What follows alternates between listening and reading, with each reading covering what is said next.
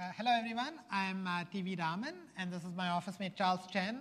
And we hack together, code together, so we also talk together, hopefully not at the same time. And hopefully the phone won't talk while the two of us are talking too. But this talk is about building eyes-free interfaces on Android. We are calling it looking beyond the screen. That doesn't mean you hold your phone like this and look at the world over it. It's basically building user interfaces that go over and beyond the screen. This talk is structured into two halves, where the first half I'd like to walk you through some of the thought processes we went through in terms of coming up with some of the UI paradigms we are trying out. And in the second half of the talk, Charles will sort of walk you through some of the libraries we are open sourcing that actually allow you to bring some of this UI coolness into your own applications. So let's start working through the various sections of this talk. The first section of this talk, I'd like to focus on what it means to sort of be someone who does UI research and UI implementation in the mobile world. Because I believe this is distinctly different from the last 35 years of human-computer interaction that have gone before. And you'll sort of see why I think that in the next few slides. But we're all geeks here, we are developers here. Let's sort of celebrate our geekdom for a minute by sort of looking at that phone that we all have and understanding why that's an engineer's dream. Obviously, that phone is more powerful than the desktop workstation I had 20 years ago, 15 years ago. Obviously, this thing can do a lot more because it's connected to the network. Those are enablers. The third enabler that you have, obviously, is building cool user interfaces that help surface all this coolness to the end user so that they can actually use it. So in that sense, what does it mean to build innovative user interfaces for the mobile world? Let's ask the question, what is a user interface first? I didn't include that particular slide in this talk, but many years ago, I used to carry around a slide that was a very simple slide that sort of explained what I thought of as the user interface. If you pull away specific implementations of a user interface, such as a GUI, such as an X Windows desktop, a Windows desktop, a Mac UI, there is something fundamentally simple about the UI. It's about human-computer interaction, as Kai will tell you. But then that, again, has become a buzzword. So there's the human and there's the computer. What is this interaction we are talking about? The human-computer interaction that makes up the user interface is really about two things.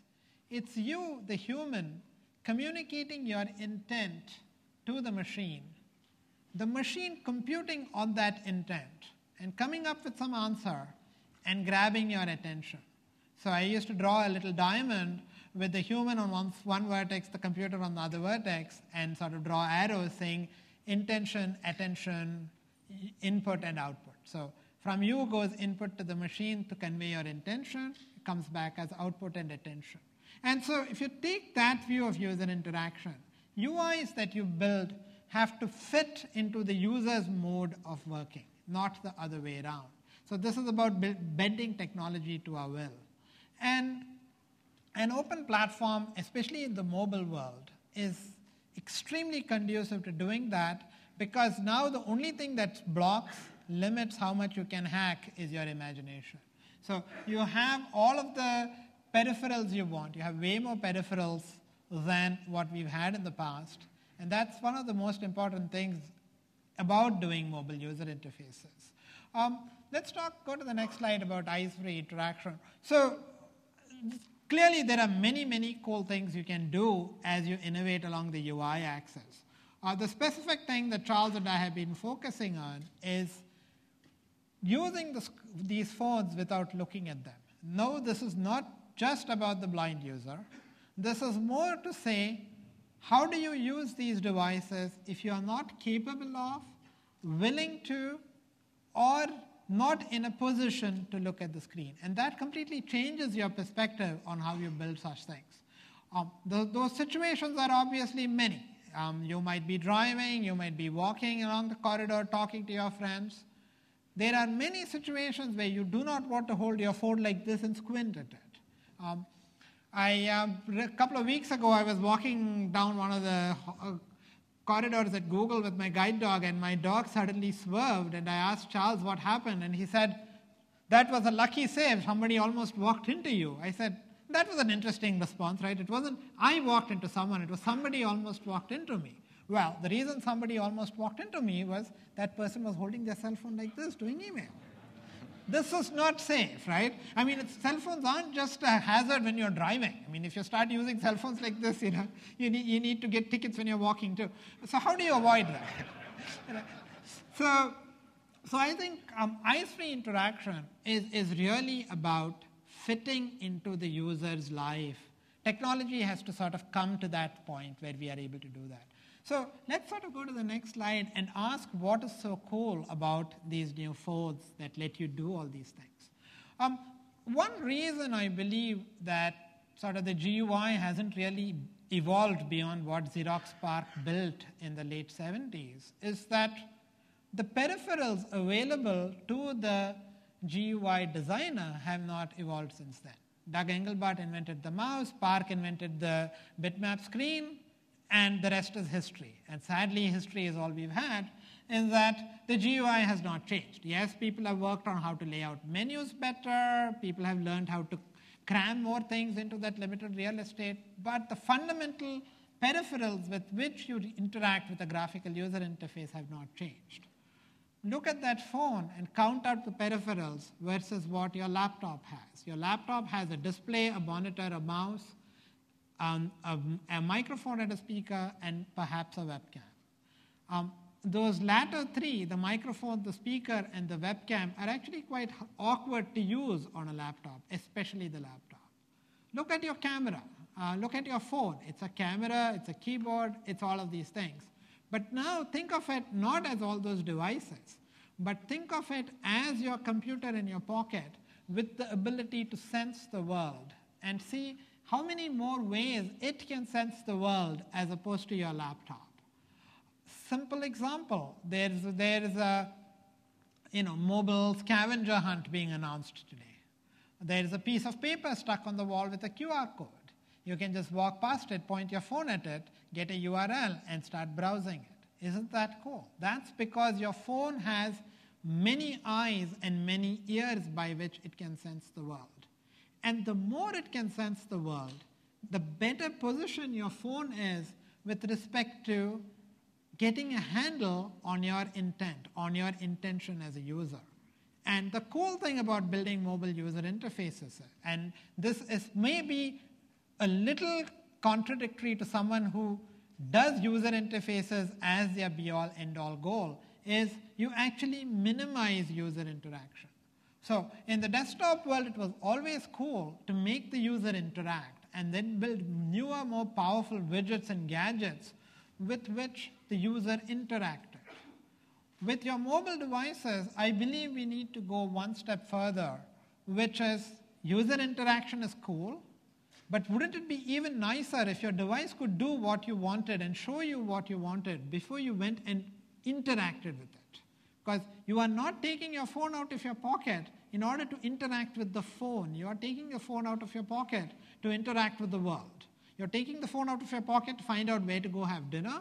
You're taking the phone out of your pocket to go talk to your buddy, not to interact with the phone. So this is really what is cool about building innovative user interaction on mobile phones. You are really focusing on how shall I minimize clicks, how shall I minimize screen switches, how shall I minimize context switches, and how shall I help the user get his work done. So let's go to the next section of the slide. So as a case study, I'd like to take you through two things that we've built. You can actually see YouTube demos of this on the Eyes Free Android channel.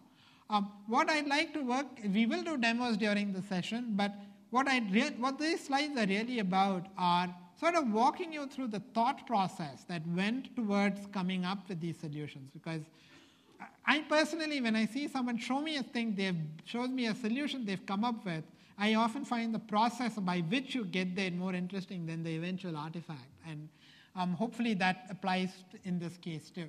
So the problem we were solving, the specific problem that we solved last September was I wanted to start using the Android phone as my primary phone because I believed that that was the only way I would build the right user interaction environment that matched my needs and the needs of eyes-free interaction. So the Android phone is a nice smart computer, it's all of these things, but the reason you first put it in your pocket was because it's a phone. And many of the smartphones I had before it did a lot of things, but they were so complicated to use that I stopped making phone calls with them. And to me, that was a problem. So the first thing we worked on was, how can I use the phone eyes-free? So this is an interesting question. You could have sort of punted on the interesting problem here and said, well, it has a keyboard, pull out the keyboard and dial it. But that's inconvenient. And as I said, if I had done that, I would have joined the club of people walking like this. And I promise you, I would definitely walk into things if I did that. So the question was, how do you actually use that touch display and do things with it? Common wisdom said, if you cannot see, you cannot use a touchscreen. And so the way you sort of debunk myths like that for yourself is to go ask the question why. 2-year-olds ask the question why incessantly. I think we as developers, geeks, and scientists need to ask that question the whole time. So why is it that most people believe that you must be able to see in order to use a touch screen, to use an on-screen keyboard? It's very simple. How do you use a touch screen? There are 2 atomic acts involved in activating an on-screen control by touch. You need to look at the screen in order to locate the control. Then you need to go push it and get some feedback for having pushed it. Clearly, if you're not looking at the screen, you need feedback at both levels. And the showstopper that most people stumble on is, well, you can't see it at all in order to see where the button is if you're not looking at the screen. Therefore, you cannot use it. So let's ask the why question again like a 2-year-old, right? Why do you need to see the button to know where it is? Well, because the button is positioned in a fixed place. You need to know where, dummy. Well, why is it positioned in a fixed place? And the answer immediately emerges, well, it needn't be in a fixed place. If somebody chose to put it in a fixed place, it was in a fixed place, right? So the other way to think about it is, rather than you looking at the screen in order to find the keyboard, what if the keyboard came and found your finger when you put your finger down? So the opposite of absolute positioning is relative positioning, and that's what we built. So this is what we call a stroke dialer. We came up with a very simple idea, saying wherever you touch is the center of the phone keypad. Okay? Put your finger there, it's 5, there it's 5, there it's 5. But now you know where 5 is. Well, if you know where 5 is, you know where 2 is, you know where 1 is, you know where 9 is. So this very simple insight of asking the why, irritating why question many times gave us a very simple answer. So the next time your 2-year-old asks why, don't yell at him. Answer the question and you'll probably find out something. So I'll let Charles do a quick demo of the stroke dialer. What is interesting about the stroke dialer with respect to its feedback is that it actually gives you auditory feedback in terms of sound cues. It speaks the number, and it also vibrates. And all of those are synchronized, and that's a big, big win with respect to doing the user interface correctly, because it gives you a whole sense of realism. So this is an interesting thing about the real world, right? If I take a coffee cup and put it on a table, it goes click, and it gives you force feedback on your hand. The table resists. If, for instance, the table didn't resist, you would drop the cup. If you didn't hear the clink when you put the cup down, you would feel something was wrong. And the same applies to building a touchscreen interface where you're doing auditory output and touch. 1. So obviously you heard the auditory output. You even heard a little bit of vibration because it's on a wooden table. So this is sort of an interesting exercise with respect to doing a stroke dialer. And later on in the talk, Charles will actually show you how you can actually use this as an overlay in your own application. So the thought process is nice, showing you the thing working is nice, but being able to plug it into your own applications is really the icing on the cake, or the icing on the Swiss chocolate, or whatever you want to call it. Let's flip to the next section of the slide. At this point, you're probably saying, yeah, big deal, but nobody dials phone numbers anymore, which is true, right? You don't dial phone numbers anymore. You use your contact manager. So how do you do a contact manager for an eyes-free environment? So this time, you're going to do letter input instead of numbers. And obviously, you have to sort of maintain contacts, do all kinds of things. Some of the problems we actually danced around here because of the way Android works with the cloud, and it's actually quite cool. Some hard problems are best solved by getting rid of the problem, and that's what you will see with respect to editing contacts. But let's talk about modifying the stroke input idea in order to input letters. Now, there are many ways of using a touch screen and using your finger to input letters, right? There's graffiti. There's many, many versions of graffiti. All of these systems you can actually think of as two steps. I'm going back to the intention. You have an intent. You're communicating to the computer idea. You want to come up with an encoding that is easy for the computer to process. This is why graffiti was invented as opposed to human handwriting. So you want a thing that is easy, unambiguous to recognize via an algorithm. And you want to come up with a mapping that is easy for the human to remember. Right? So I could come up with a set of strokes that are very easy to recognize for the computer, but require extra learning. And early days of the Apple Newton showed us that people just give up very quickly. They don't learn a new system.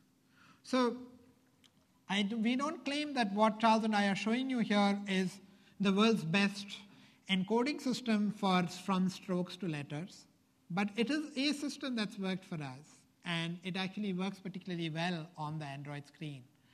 So I'd like to show you that. So this time, instead of thinking of the phone keypad, think compass directions, magnetic compass directions. So you have north and south, east and west, northeast, southwest, southeast, northeast. So I intentionally set those in pairs. There are 8 of them. Let's think of them as 4 pairs of 2 each. Now, you sort of think about it. There are about 26 letters, 8, 4, do the math, Let's say we put 8 letters on each of these, for each of these pairs. And let's sort of think circles, okay? So let's think circles, and since this is a Google I/O talk and a Google algorithm, let's think of it as 4 colored circles and assign the 4 Google colors to them. Let's put letters A through H on the first circle. Let's call it blue or whatever. Let's put the next 8 letters on the second circle, the next 8 on the third, and the next 8 on the fourth. Now, remember we have 8 compass directions, 4 sets, right? Let's use the north and south pair to enter a circle. Let's use the east and west pair to enter a different circle. Let's use the diagonals to enter the other circles. And the way the circle dialer that we've done works, the circle keyboard, whatever you want to call it, the way this guy works is that you stroke in any of the 8 compass directions, and that gets you into one of the 4 circles. Then you trace along the circle till you get to the letter. Now, since you can enter each circle in 2 places, so the north or the south, or the east or the west, think of it as entering either at the top of the circle or the bottom of the circle. This will all get obvious as Charles starts showing it to you. So Charles, let's show them how we do an A. So now remember, the first circle has A through H. So A is just an upward diagonal stroke. Phone book. A. Now, notice that it said it in a woman's voice. It finalizes it when he picks up his finger. Okay? It's also in his contact manager, so it's actually jumping to contacts that start with an A, but we'll talk about that soon. So A was very easy to do. Now, A through H are on the same circle. So to do a B, he would do an A, trace along, and pick up his finger. No contacts found. So he doesn't have any contacts found in that letter. Now, so A, B, C, D, E, F, G, H. Now, if you once you get used to this input system, to do an H, you obviously don't go around in a circle like a dork. You actually go the other way around. So you go from A to H in one step. A. H. No contact. Now, supposing you wanted to do an E, you could start at A and go all the way around from B to C to D to E, but we don't do that. Because remember, we have two points at which we can enter the circle. So we enter directly at E. So the downward diagonals get E. No contacts found. So now you see the A through H circle working. Similarly, going up or down gets you into the second circle that has I through P. So just go down. I. There you go. J. K. L. M. Mom. Sal. So now this is how what we are using to filter our contact list. So we did the simple thing of you do a letter that jumps you to the first contact with that letter. You do one more letter, we sort of take that as additional input and continue filtering. And so the thing you realize with this is that you get to your contacts in about 1 or 2 gestures. Each letter of the alphabet is no more than 3 steps away, right? So if you wanted to do a C, you go A, B, C. So that's about the longest. Because if you want to do a D, you go to E and go back to D. So you get very good at this very quickly. And the color coding sort of helps you to learn it. But once you've learned it, you do it without looking at it.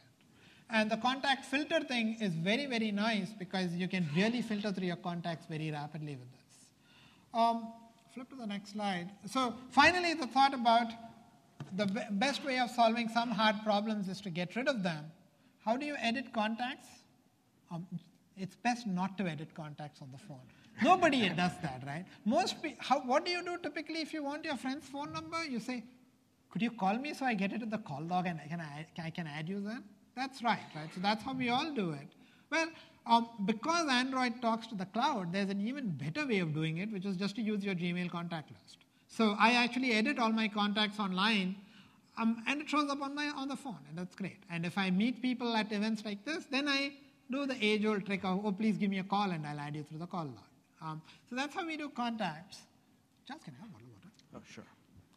And actually, it's my turn now. Exactly. So That's why I wanted the water. So, from here on, we'll sort of go to all the technologies that we use to implement all this. So I'll let Charles talk about the TTS library, the gesture library, and all kinds of good stuff. So hello, everyone. So I just have a quick question before I start. How many of you saw the keynote yesterday and the TTS demo? Awesome. Now, how many of you here, are interested in writing TTS apps or have written a TTS app or, currently working on one? Wow, this is fantastic. So I just want to say thank you. Developer interest is very important, and the interest that has been shown to the TTS library so far has been one of the factors in getting TTS into the base platform. So give yourselves a round of applause.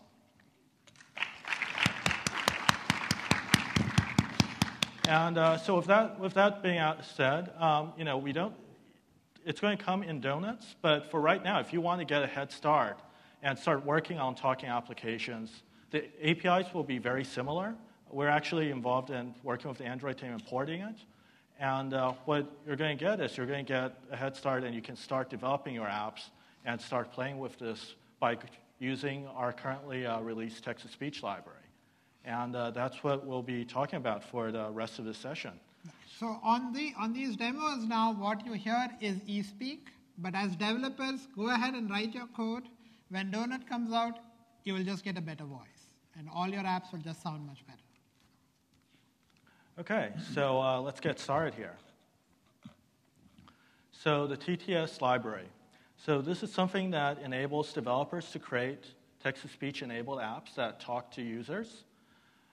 The way it works is that as a developer, you go into Eclipse and you compile against the library stub jar that we've included on our developer site. And text-to-speech is an Android service, and we have a TTS class that acts as a wrapper to take care of all the messy iBinder stuff. So you just create it like a regular Java object. You just do new TTS, and you can start using it by doing tts.speak and some text. And part of the beauty of having this as a library that gets reused is that the TTS library can be updated without you necessarily having to update your app. And it also enables multiple apps to share the same TTS service, so the user doesn't have to install it multiple times.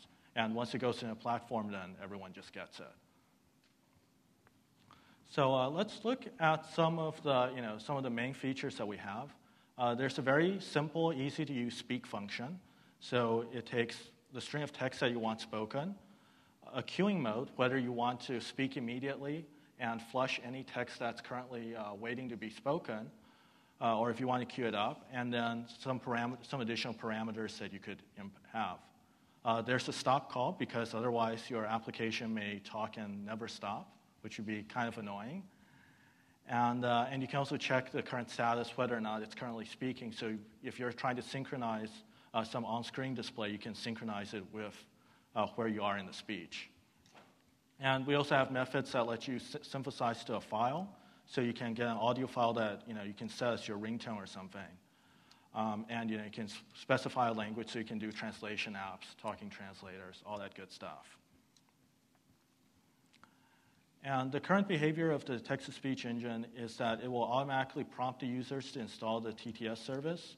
And if it's absent, you can set it to just fail silently, so it won't bother the user, or you can just have it automatically redirect the user to market where they can download the current TTS service. For more information and to check out our source code, this is all open source, free, so please take it, and we look forward to seeing what you can build with this. And you'll see the URL there, isfree.googlecode.com. And that's where you can get all the source, all the jars, everything. And so with that, I'm going to dive into an example of this later in the talk. I'm going to talk about the gesture library right now and give a brief overview before I start on the coding tutorial.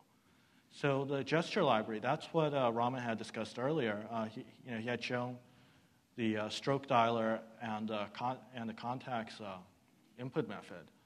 And so both of those use this gesture library that recognizes very simple strokes.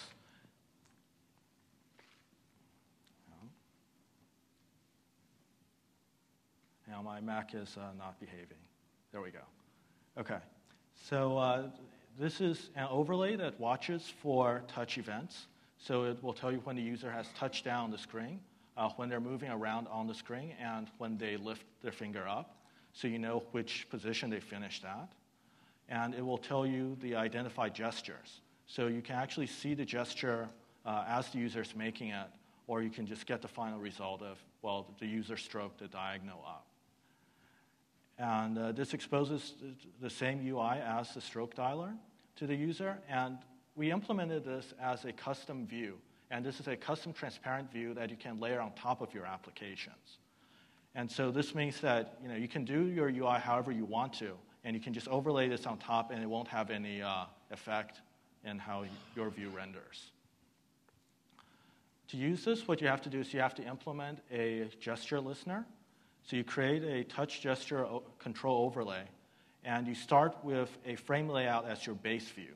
So what you would normally have as your view, you set that as the first child of your frame layout. And I have an example of this later on in the talk. But if you do that, then what you'll get is you'll be able to layer this touch gesture control overlay as a child on top of that, and then you can enable or disable the gestures by adding or removing that view from your frame layout. And so with that, let's jump into the heart of this presentation and look at a tutorial with some real code. And so I'm going to demonstrate a simple music file browser. How many of you here have gone to andev.org? It's a website with developers and code examples. Cool. So they actually posted a very nice file browser tutorial when Android first came out, how you can explore the SD card system and look at what's there. So we took that, and we show how in just a very few lines of code, you can add both text-to-speech and gesture controls to it. So this is a very simple music file browser. It lets you browse directories on your SD card and play MP3 files that it finds there. And you play the music by just clicking on that file. And the directory path is the first entry. If you click on the directory path, then it just cycles through all the MP3s you have in that subdirectory. And as you scroll through the list, you get some tactile feedback, so you actually feel like you're moving through a list. And so now I'm going to explain how to add spoken feedback. So you first start off by creating a TTS object in method onCreate.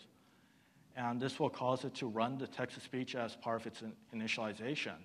And then you can add some application-specific logic there so that your application comes up talking. So let me just switch over to Eclipse and show you the code.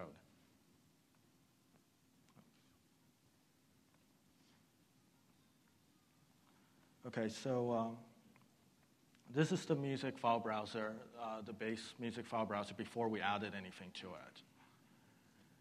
And let me actually demonstrate that first before going any further in this talk.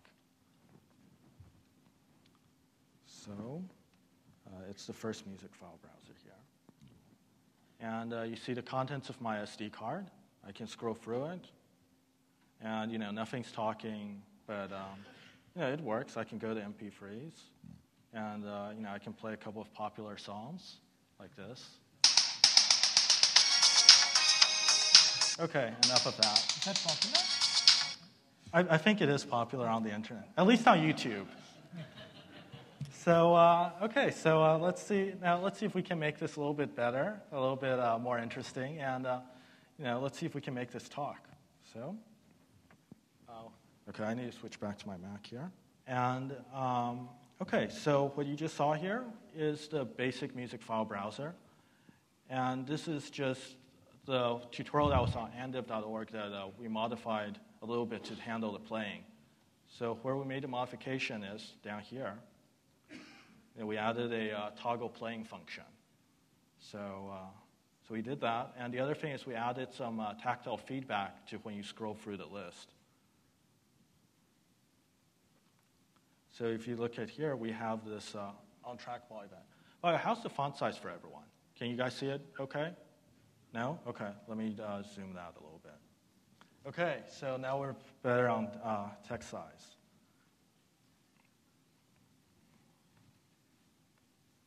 Okay. So here is where we added our vibration control to it. Aside from that, it's the same basic file browser. So let's see how can we add speech to this. So here is the version where we've added speech. And I've helpfully set breakpoints so I can find all the places where I added some code. There's not that much code, so the breakpoints are pretty useful. So we added a line to here to create a TTS object up here. And then we have a TTS initialization method. This will get called whenever the TTS is created. And so you see when we started, we helpfully announced that, hey, music file browser started. And the onCreate method of your app, we have now this TTS, new TTS, and we've set the initialization listener to TTS init listener. So this is what causes our init function up here to get called. And then it's pretty simple, right? Now, earlier I had mentioned we had this vibration feedback for when you scroll past certain items in a list. Well, so we can actually latch the text-to-speech functionality on top of that. So instead of just vibrating, what if we vibrated and we spoke the directory or the music file name? Well, that's what we ended up doing. So if you look down here,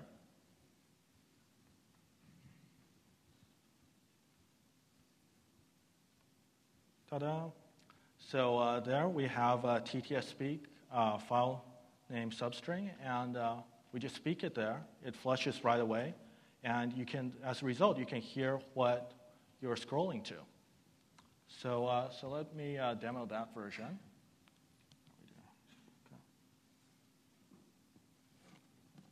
Okay. Music file browser started. So there. So now you always know when it actually started up. And now I can scroll through. And on your Up own one level. phone, it won't talk so loudly to you. Yeah, it only talks as loudly if you put it next to a microphone. DSIM.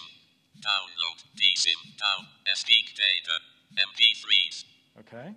The voice you hear there is eSpeak, and as I said, over time you'll have multiple voices available to you that you can choose. Up one level. Portal. Still alive.mp3. This was a triumph. I'm making a... Okay, so cool. Huge success, right? Okay, so let's kind of see what that actually meant. So you saw all the code that I added. Those couple of lines. That was it, really, to get TTS working. And so if you actually go back and count, so these slides will be available, and our code is already available on our ICE-free Google Code project. So I challenge you all to go back and download this code, check it out, and actually do a diff and count the number of lines. Because the diff, you're going to find that it's really just 13 lines of difference. So and this includes import statements, just generic boilerplate things, right? Like adding a closing brace, that's a line. So we only needed to add 13 lines of code, and we added full text-to-speech functionality to this music file browser. So this is nice. Now you have a talking music file browser. But what if you wanted to use this while you were jogging or something, right? It's not going to be very convenient for you to jog and try to use the trackball. That's going to be a little bit difficult. It's probably much easier if you could just do some gestures on the screen to scroll through what you wanted. So you don't want to jog with the trackball because the trackball will keep jogging and nothing will ever be stable. So you really don't need something else. Exactly. So let's add the gesture input method to the music file browser.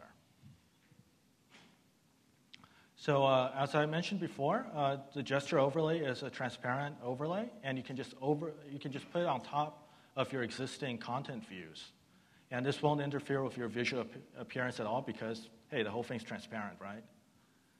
So you add this to handle user input, and we're going to add two very simple controls. So we're going to say when you tap down on the screen, that's play or pause. And if you want to gesture towards the right, that means you want to just cycle to the next track in that directory. So this is the type of code that you have to write. It's fairly simple. You start off with a gesture listener. And oh, thank you. Sorry about that. Okay, so yeah, anyway, you didn't miss much. It was basically just code here. Thank you.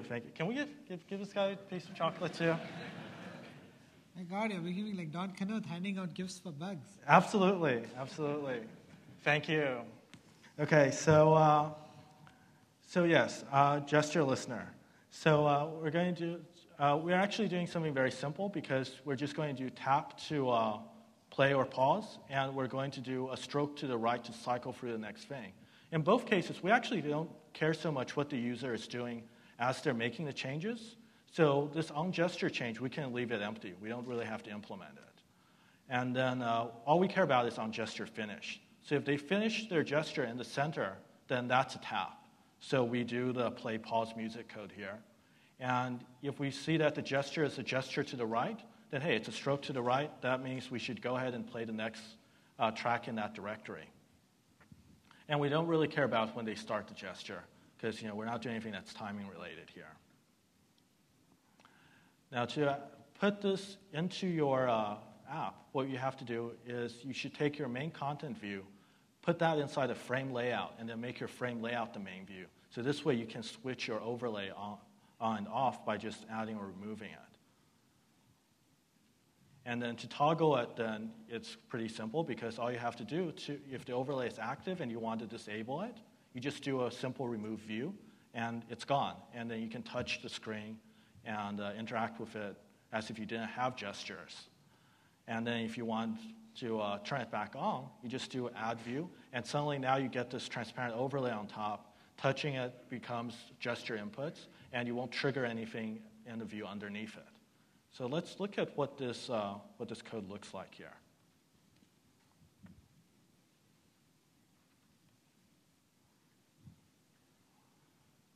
So here is our own gesture code. This is what I had just shown in the slide earlier.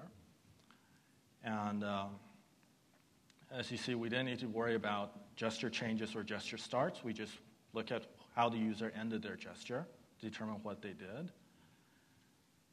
And the main change that we had to do was over here. So over here, notice how now I've created a my frame object. That's a new frame layout. I'm adding the my list, which is the content view, to that frame layout. And then I'm making this gesture overlay, which I'm currently not putting it in yet because I didn't want to start off in that mode. And then I set my content view for my app as the frame layout. So then the frame layout manages everything else.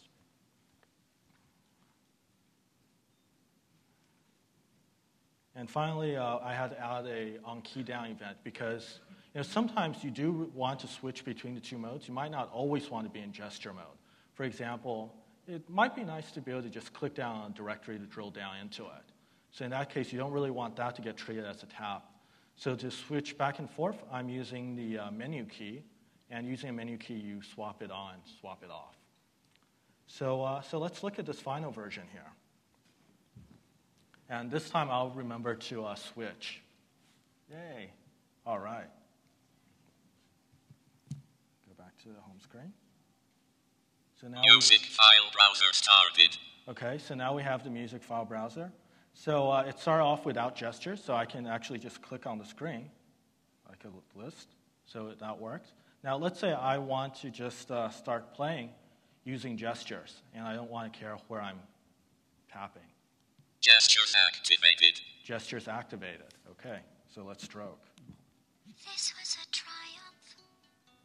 It worked.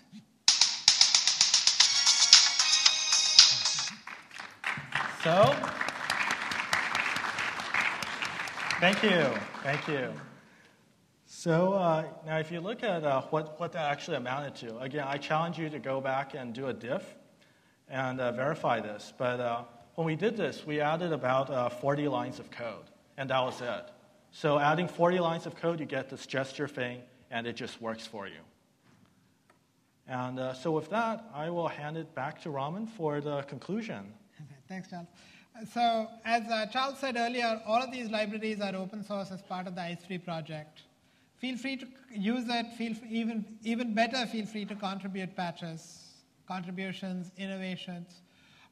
In conclusion, I believe user interaction research in the mobile space, especially for devices that can see, hear, and sense the world, is a very, very exciting area of research that's opening up. The mistake we shouldn't make is to try and take the 30-year-old GUI from the PC and push it into the mobile device. I think that would be a disservice to all of us.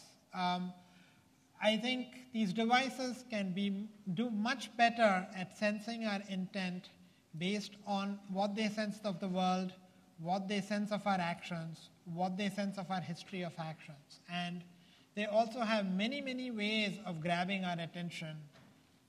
From the type of work I do, speech output being my primary sort of biggest thing that I'm interested in and work on. Voice on Android, as you heard yesterday during the keynote, voice output is going to get a lot better thanks to our friends from Zurich. So in conclusion, I think there's a lot more stuff to build here. All of you even have the phones to build them on. So come hack with us and let's have a great time. And at the end of the day, let's build technologies and user interfaces that bend those devices that you have in your hand to your will, as opposed to you having to change how you work and play to match those devices. Let's flip to my final slide, which is my usual Q&A slide. That's my dog flying a 767. So if that's possible, anything's possible. So now we're going to take questions. So please don't be shy. We don't bite. We only buy chocolate. Yes. I have two questions. Sure. Is it easy for handset vendor to change the voice? I think the voice is pretty. So that's going to be a Donuts question because that's going to ship with the Donuts platform. And what I would like to point out there is for right now, the text-to-speech library, it's just a library that you can get off market. So you can get any TTS you want off there. And we do want to make it a pluggable TTS architecture. So you can use our default TTS voice, or you can use some other TTS voice that you prefer. But our default will sound pretty darn good. Okay. And the second question is there any global settings menu that application vendor can check the settings value and automatically enable these kind of features? So I think you're a little bit confused here about enabling this feature, because the way it works is this is an API. So this is going to be just like, using the accelerometer on the device or something like that. The user doesn't have to explicitly turn on the accelerometer. It's just there. You just code to it. You write a function call, and it works. Yes. How would you inform the user of this functionality, especially the gesture functionality, is being there in a consistent way? So that's a good question. You're asking the question of discoverability, and that question is, in general, one of the hardest in the mobile platform. So all of you are holding those G1, G2 devices.